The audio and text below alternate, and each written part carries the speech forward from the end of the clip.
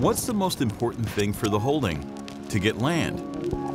The village? They don't care about it. There's no social development here.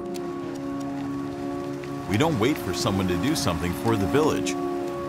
We do it ourselves.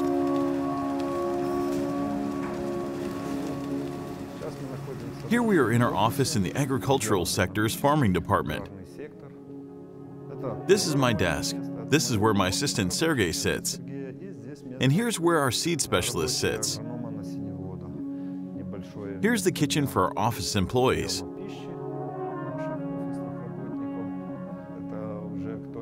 No matter who visits us here, they're just taken back that the office of an agricultural company looks like this.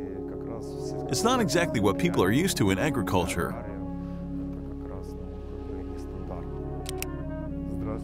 Hello, my name is Vasiliy, and I'm the head agronomist. I work for a company that proves what a modern agricultural company can look like.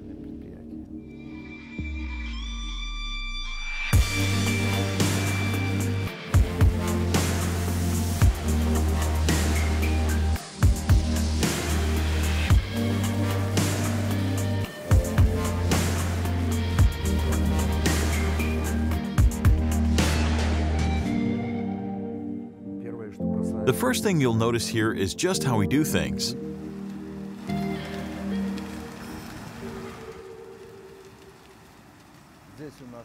There's our seed processing plant, warehouses, and dump pit. Let's head to the plant. Here at the plant, we've got to wear helmets. The grain is undergoing its initial cleaning. Then it gets poured into these wooden containers and sent to the warehouse. Every crate with seeds of crops we work with has its own place. The monitoring and management processes are handled in full in the operator's room. A single operator runs this entire place. We have monitoring sensors and cameras at all stages. Right now, kidney beans are being cleaned.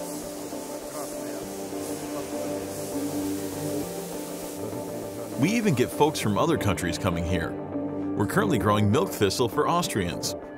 It's a medicinal plant. When they first visited, their first reaction was, wow. They said everything was more European here than back at home.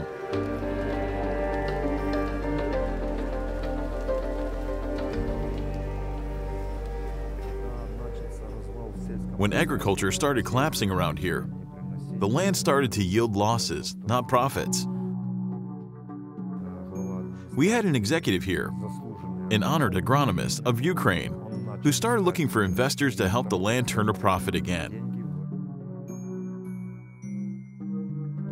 He got our director to do his part, and now here we are.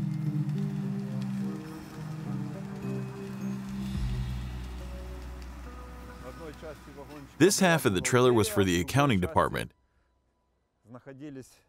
and the agronomists, mechanics, and boss used the other half. This is where it all got started. I've been here since day one, and this is my 17th year we've been working together. These are our neighbors, and those are their farms over there. Of course it is. They're right next to us, so they kind of have to try to keep up. People notice those kind of things. We work on other people's land. They just lease it to us. So it would be wrong not to think about the people who live in the village where we work.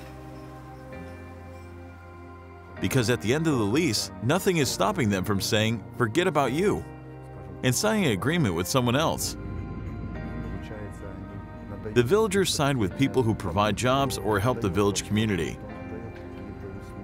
So we took this land and started getting it back into shape. Introducing new technologies and buying new imported equipment. We also started monitoring each field via satellite and the NDVI. We get help from a team who understands how all this works. The team at OneSoil.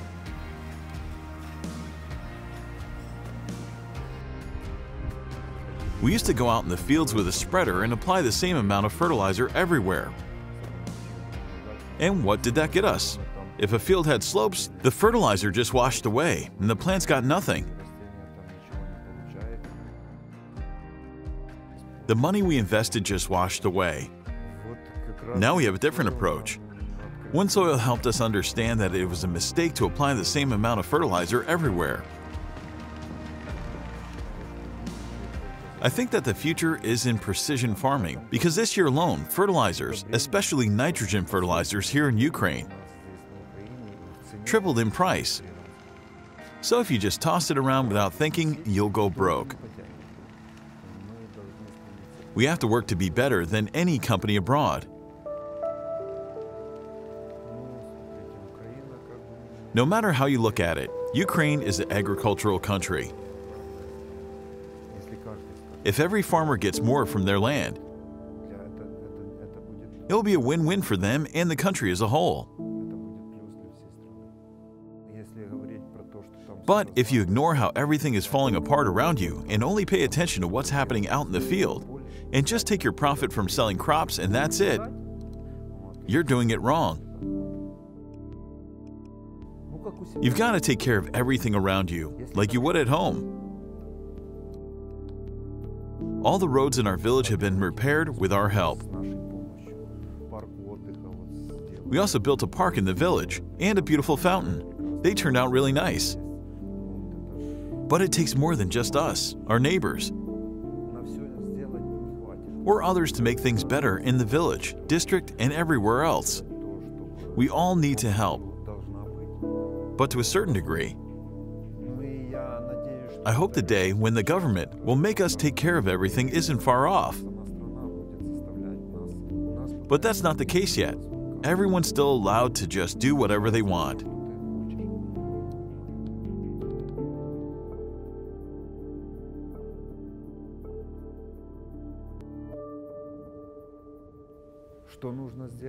What needs to be done?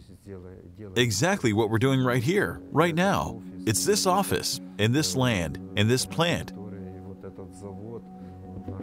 We just need to show the benefits more and broadcast how it brings big results, and even bigger money.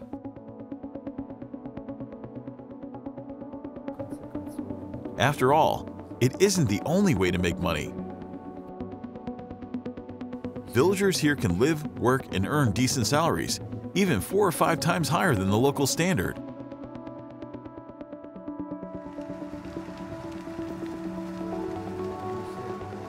Of course, not everyone can handle the new machinery and new tractors with onboard computers.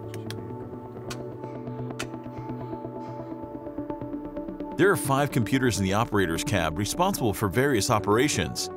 It's this kind of operator that we're lacking right now. I don't get why the younger generation isn't interested in all this. We have to educate and show them what we've got.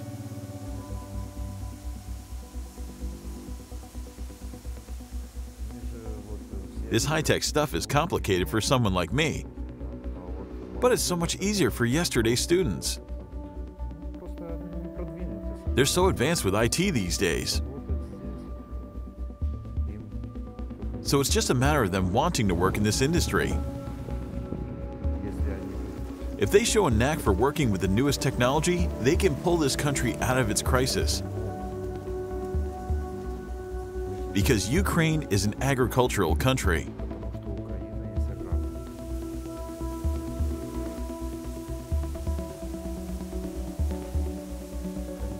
Of course. I'm proud that I'm an agronomist and a farmer. I work on the land.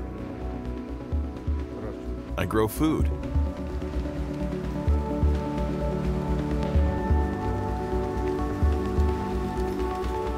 It's no secret farmers feed the whole world.